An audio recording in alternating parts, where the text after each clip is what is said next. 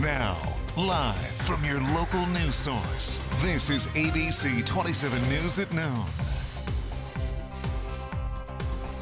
Good afternoon, everyone. I'm James Crummell. We are learning more about a deadly crash on Interstate 81 in Franklin County that killed 5 people, including a family of 4 from Middletown. Seth Kaplan live in the ABC 27 newsroom with the latest. Good afternoon, Seth. Good afternoon, James. This was a well-known and well-loved family in the mid-state and beyond. Dane Molander was a rising star in the ATV motocross racing world. That's him right there. In fact, he won the sport's Pro-Am, which is kind of like a golfer winning a Pro-Am. You get to play in the next Pro Tour event. Well, he was among those 5 people who died late last night on I-81 in Green Township near mile marker 18 in Franklin County.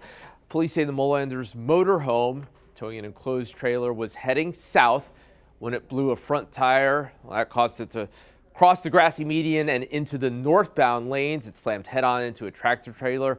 Police say Donald, Kimberly, Miranda, and Dane Molander and their dog were all killed. The truck driver, James Shade of Martinsburg, West Virginia, also died. I-81 was closed for several hours while crews investigated. The road is now back open. The Molanders were all on their way to a race down in Tennessee this weekend, which will go on, but needless to say, will not be the same. And when we get to our destination, we're with our families. They may not have the same last names, but they're truly family. But we will get together and we will heal as a family. We're resilient.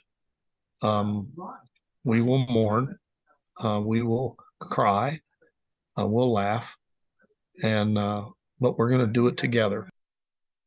And in Dane's case, his true family was all involved in racing too. His sister Miranda, in fact, was a starter at these races. She would hold up a card when there was 13 seconds left, then 30 seconds, then 15 seconds, then she would run off before the starting gate dropped. She would present trophies on the podium at the end. Well known, all of them, James. Miranda was 21, Dane was 19. Seth, truly a heartbreaking situation. Ever since the names were released a little bit earlier this morning, I've seen message after message, social media post after social media post, the racing community in such mourning.